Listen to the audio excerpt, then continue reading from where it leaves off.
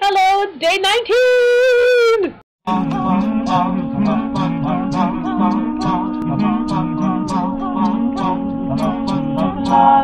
So, for Christmas, my parents gave me a gigantic 2-kilo jar of peanut butter because I like the peanut butter from home better than I like it from here. I've been really struggling to eat it before I leave, and I'm leaving in about a week, so I had to get it all done, so I decided to make cookies. So I found this recipe online for, like, peanut butter cookies sandwiched between 2 pretzels dipped in chocolate, okay? That sounds cool, right? Yes. So I made them, and, you know, they don't look as good as the picture, but they taste alright. So, naturally, I recorded myself making said cookies. Alright, so I got my cupboard, and there is the icing sugar I used. I also had to use brown sugar, and chocolate chips, which I ended up using a different thing for. I used chocolate bar instead. And there's the giant 2-kilo jar of peanut butter. I didn't have any paper in my room, so I wrote down the recipe on my Kleenex box. Alright, so peanut butter. It was really sticky, could not get it off the spoon. But eventually I did, and I needed 1 cup of peanut butter, and then 2 tablespoons of butter. Mix it all together. Stir, stir, stir, stir. The icing sugar, I should have used a sieve, but I didn't, and I kind of, yeah, it exploded out of the jar.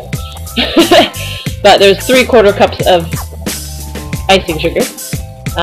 Mix it all together, and I won't lie, I've seen more appetizing things.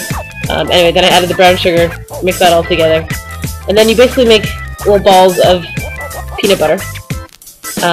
It was really sticky, in case you're wondering. And then you sandwich the ball of peanut butter between 2 pretzels. And then you have to stick them in the freezer for half an hour. So you don't actually bake them, which I thought was interesting.